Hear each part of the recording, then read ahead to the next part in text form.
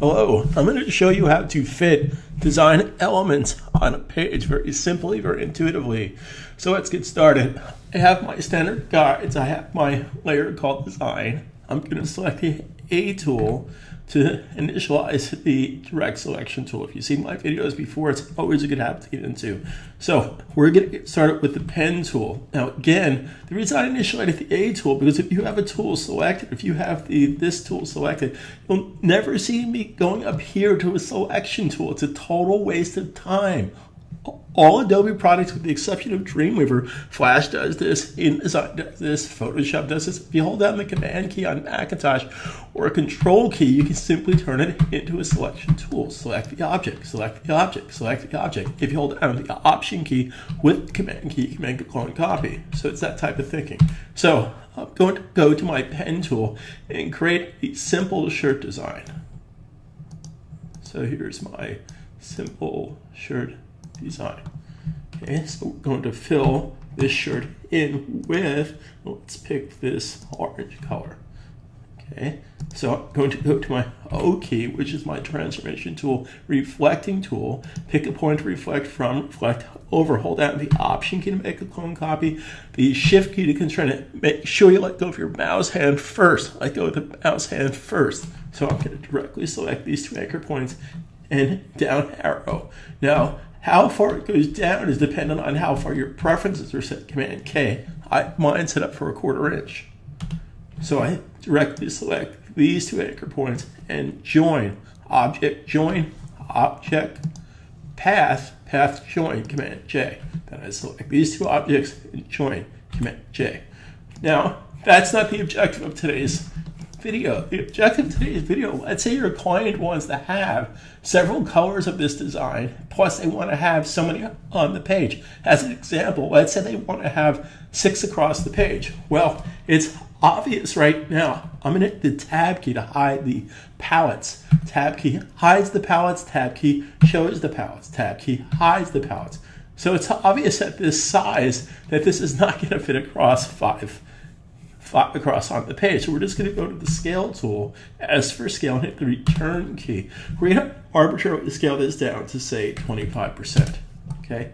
Now, this will obviously fit 5 across, so this is way too small. Well, we're going to fix that. So let's start with this size as an example. As for scale, let's make this 50%. Okay. I'm going to put this in the corner. Now, the objective is to have 5 objects from here to here. So let's just get the 5 objects. First of all, hold the Command key, select the object, hold down the Option key to make a clone copy, hold down the Shift key to constrain it. There's object 2, Command D, object transform, repeat transformation. Any type of movement, rotation, reflecting, scale is a form of transformation. I can repeat this by hitting Command D. There's 2, Command D, there's 3, 4, and 5. Now, select all. Now, I want to scale from this point. So I go to my scale tool. I want to scale from this point. So I pick the point to scale from, go all the way up here on the top of the keyboard, top of the document, hold down the Shift key and constrain, and there's my 5 across. 5 across. If I want 10 across, I make 10 and scale it. 12 across, make 10, make 12 and scale it, etc., etc., etc., etc. Now, another technique for this is I can hold down the Option key, scale tool. I'm in the scale tool. Option key, click. So now I can start scaling at 90%. Command D, not 90%. Command D, not 90%. Command D, 90%. Command D, another 90%. Now, once you get close to your objective, you can hold down the Option key, click, let's start doing 1-point increments. 99%. Command D, Command D, Command D, and nutjack right into place. That's just an alternative to clicking and dragging. Now, here's my objective. Make a change, save a change. Could have to get into Command S. Make changes, save changes. Now, my client wants to have variation of colors between this color and let's pick this purple color. So here's my purple color. Here's my original color.